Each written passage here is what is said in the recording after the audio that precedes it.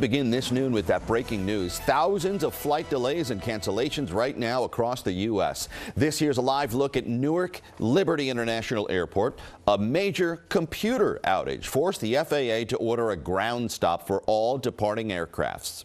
The FAA is working to restore what is known as NOTAM, the Notice to Air Mission system. The ripple effect is being felt nationwide, including at airports in Chicago, Dallas, Virginia, and Pennsylvania. It also affects the major airports in our area. Eyewitness News reporter Anthony Johnson is at Newark Liberty International this noon. Anthony? Hey, Joe, we're talking about plenty of frustration this morning from airline passengers. A lot of that frustration continuing at this hour. Last count, 7,000 flights all across the country have been delayed. Another 1,000 flights were canceled.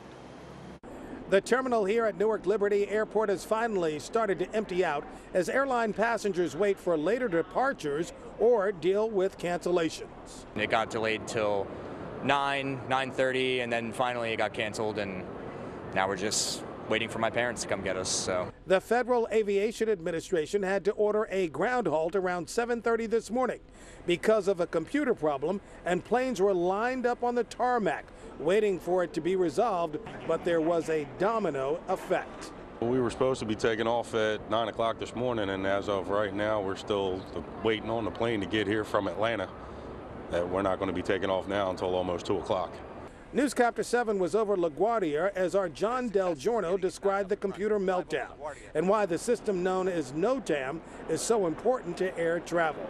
Those are notice to air missions. That computer provides information that is necessary for pilots to file flight plans to go from airport to airport. That information can contain safety briefings, local notices, but the information is necessary for those flight plans.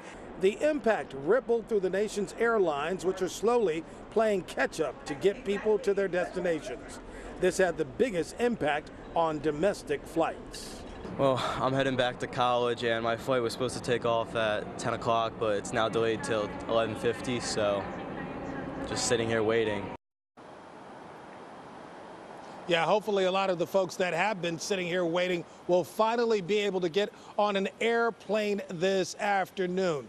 The system started working around 9 o'clock. That's when they were able to restart NOTAM. And the president has told the Secretary of Transportation to investigate this matter to make sure that the NOTAM system was not hacked.